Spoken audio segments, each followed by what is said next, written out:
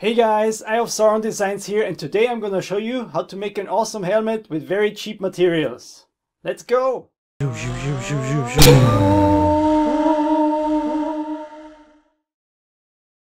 So here's a couple of examples of what you can do with this technique. For example, a couple of years ago I made this Deathstroke helmet with just the same technique. The back part is made of foam, so it comes apart pretty easily, and it's more flexible this way. So you can see this comes apart. The same thing you can do with both sides, just hard material. For example, the black mask I made. It's very intricate detail, if you can see this here. Lots of different details. And the same thing, it comes apart at the middle, so you can put your head in. And for this tutorial, I'm going to show you how I made this. This Batman mask from Arkham Knight is not going to be for wear specifically. This is going to be molded and cast in urethane, but it's the same technique, and I'm going to show you in this tutorial how I made this. So let's go! The materials you need are heavy printer paper, 200 grams per square meter or up, any type of glue, either super glue or hot glue is fine, any sort of cling film, masking tape, paper mache, paper clay. You can either use the store-bought stuff or make your own. I will include a link to how to make paper clay in the description. Any brand of filler primer and any brand of spot putty. Tools you are gonna need are any pair of scissors, an X-Acto or crafting knife, different grids of sandpaper, and a set of needle files. Okay, before we start into this tutorial, I have to tell you one important information. I'm using a 3D model for this project that is ripped from the game files. I'm not going to explain how the file is ripped from the game, because if you need to model or work with any 3D models, you can find most 3D models online.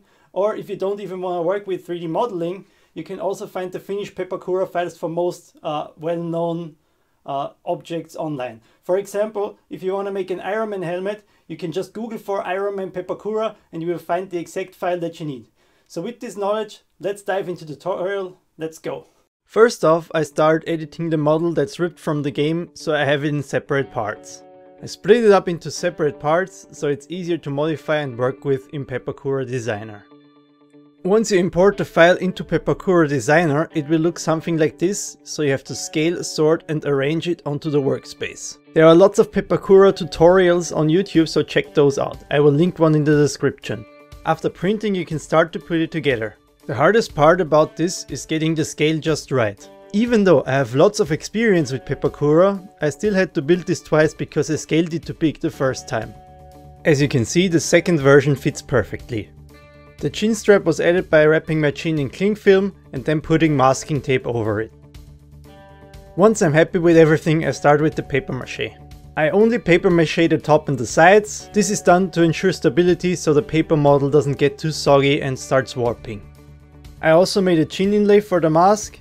This is done by wrapping my lower face in cling film, then putting masking tape over it and then paper mache on top of that.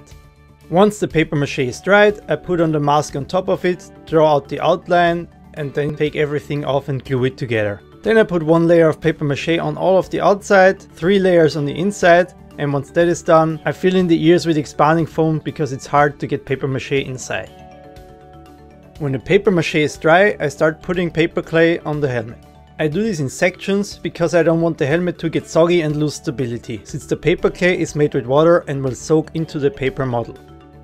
Once the whole helmet is covered in paper clay and it has dried, I draw out the lines for all the details and creases I want to have in my helmet. After that is done, it's time for sanding. Be sure to always wear a dust mask because you're gonna generate lots of sanding dust. After you sand it for a couple of hours, you will have something like this. There will still be lots of imperfections, holes and asymmetries in the helmet, so you gotta repeat this as often as necessary.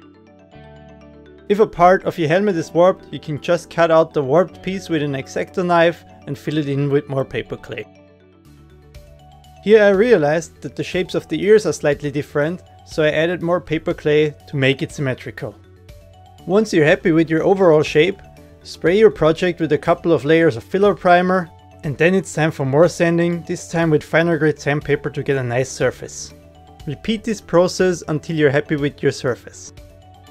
Because the side inlays are so intricate, I decided to laser cut them. I drew up a design in Illustrator and then cut it out of cereal box cardboard. I used this material because it's flexible, easy to glue and has a nice surface. A quick coat of black spray paint and it's good to go. If you have tiny pinholes that the filler primer doesn't fix, use spot filler to fill them in. Once that is cured, sand it again, give it another coat of primer, and then you should have a finished result that looks something like this.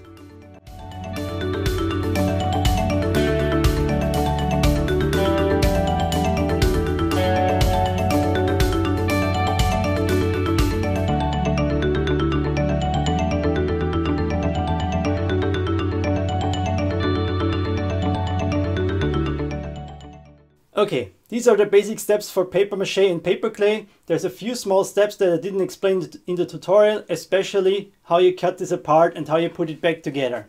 Because the Batman helmet is just one piece that's for molding and casting, there's no need for wearing it, but I'm gonna explain it to you on the black mask helmet. Basically, I just cut along the line where I wanna separate it, and once it's separated, I put two magnets in at the bottom of the helmet and the rubber band at the top. So this way, if I pull it apart like this, you can see it just hangs there on the rubber band. And if I put it back together like this, you can see it just snaps into place.